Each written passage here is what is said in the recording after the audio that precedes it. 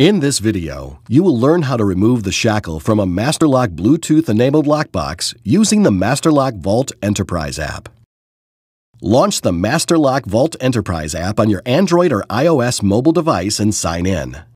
Note, if you do not have an existing organization account, you must create one at enterprise.masterlockvault.com. If you do not have an existing user account within your organization, contact your system administrator.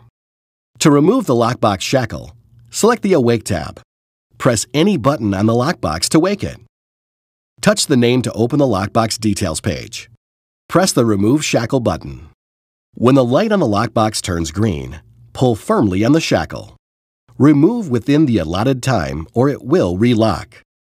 To remove the shackle using the keypad, reference the primary code on the lockbox details page or request it from your account administrator.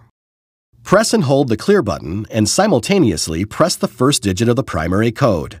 Release both buttons and enter the remainder of the primary code. When the light on the lockbox turns green, pull firmly on the shackle. Remove within the allotted time or it will relock. For more support information, visit the MasterLock Vault support section on masterlock.com.